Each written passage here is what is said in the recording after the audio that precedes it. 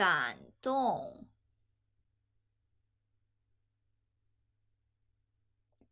感动，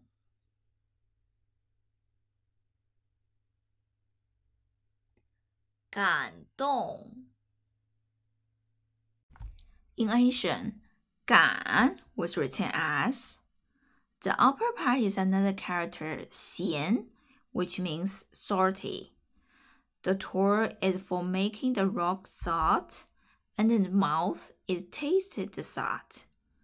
The lower part is a heart. This character indicates when something impresses us, our hearts will feel salty. So the original meaning of 感 is impress, 感动. The extended meanings are feel, 感, thank, 感谢. In ancient times, 动 was written as the right part refers to a farming tool. The left part shows a person is carrying a heavy parcel. So 动 means move.